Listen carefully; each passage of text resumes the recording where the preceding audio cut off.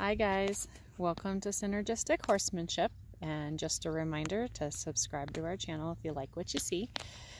Today I'm going to talk about how to know when to turn your horse out on the grass.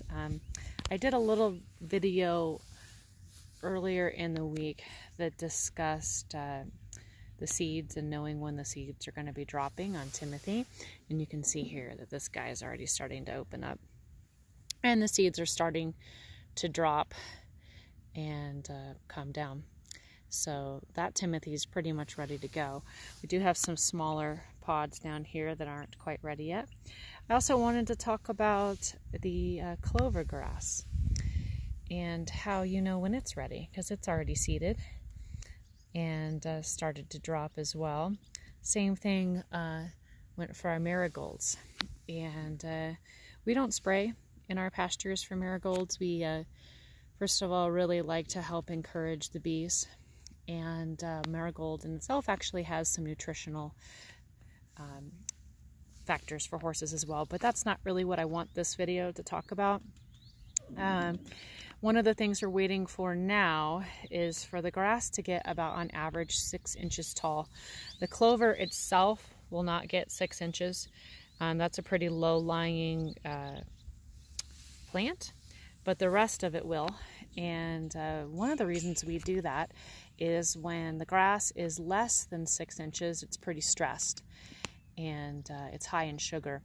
Grass pulls sugar from the ground to help it grow. So when it's in a high growing stage, it's going to pull a lot of sugar to get it going.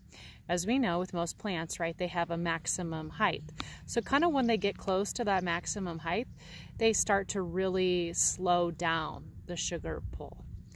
And one of the things too that most people don't recognize as well is that the sugar content of the grass will also increase throughout the day. So if you're worried about sugar in your horse, one of the things you actually want to do is to graze your horse either really early in the morning or at night. Because what happens is all throughout the day, the grass is pulling the sugar in, and then the grass releases it through the night as it's growing. It uses that energy to grow. So morning time is going to be a lot less sugar, and evening as well. It's going to slowly start releasing throughout the night. And you know, like I said, a lot of people don't recognize that. If you have a horse that you're worried about with being older, Cushing's disease, metabolic syndrome, you might be more likely to turn them out in the morning or at night because of that. And by all means, do not turn out when the grass is less than 6 inches. It's not good for your pasture. It's not good for your horse. It just doesn't benefit all the way around. I know we all get spring fever. We see the green grass. We want to put our horses out on it, but just don't do that. If you want, you can start out with 10 minutes at a time, but just know that if you actually end up putting it on the pasture that you plan on heavily graze, you can really damage your pasture.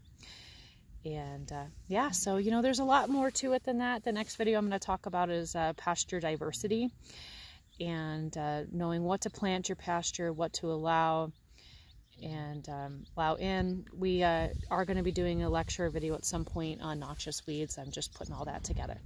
So thank you for joining us. I really appreciate it. And please remember to subscribe to our channel, Synergistic Horsemanship. Just hit the subscribe button below. And I hope you have a beautiful, marvelous day. Thank you so much.